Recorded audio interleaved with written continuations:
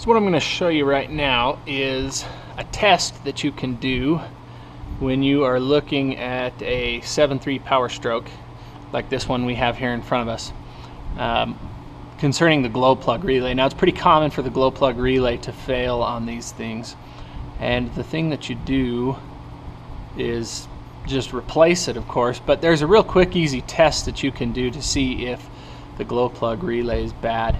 One of the things that commonly happens with the relay is that when it connects, when it clicks, it will not actually connect inside. So the contacts inside go bad.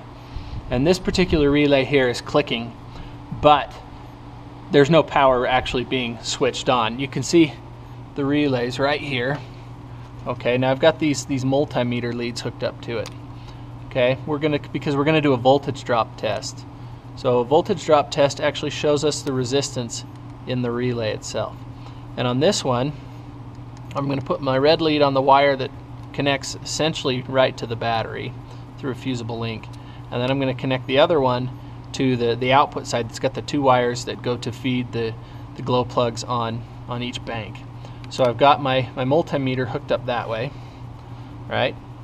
And that's ready to go. If you come around and look, I've got the meter set up right here. You can see it's showing 12.5 volts, and at 12.5 volts is essentially our battery voltage.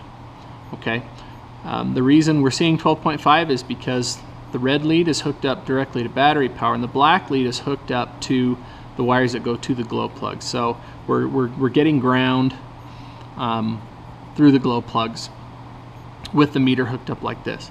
Now, when we crank this engine, we should see this number drop to 0, or it should be something very close to 0. It shouldn't be more than about a half a volt. Okay, if we see anything higher than a half a volt, then that tells us we've got excessive resistance in the contacts of that relay.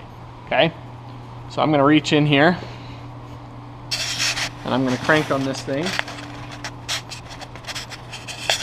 and we will see what happens.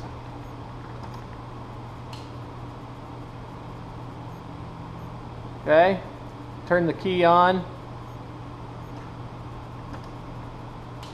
Wait till start light comes on, shuts off, and our voltage doesn't budge.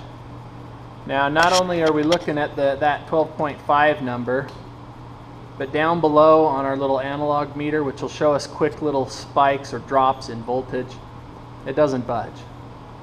So I'm sitting here turning this thing off and on, and you can probably hear I don't know if you can hear the click on the video or not, but you can hear a click under the hood where coming from that relay.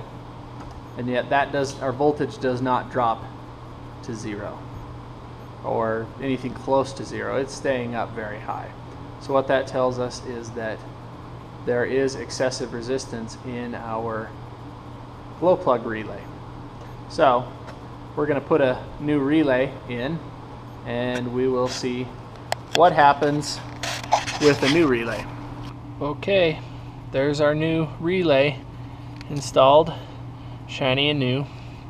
We got our leads hooked up in the same place. We're going to see what the voltage drop looks like now that the relay is new, so it should be working properly.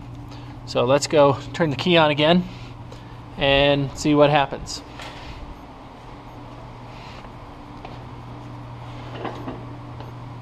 So there's our meter right there, and I will turn the key on.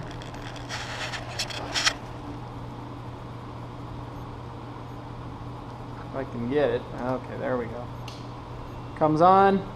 Okay, now it drops down to 0.198 or somewhere in that neighborhood. So that relay is now actually working. It's actually now doing something. We shut it back off, it goes back up.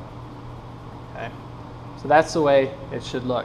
Now, this is one way to examine the relays, or examine this glow plug relay on the Powerstroke here. This is such a common failure. Lots of people will do it lots of different ways. But this is pretty easy to do, and it doesn't just tell you that the relay's bad, it gives you an idea how bad and exactly what's going on. So that's why we like the voltage drop test.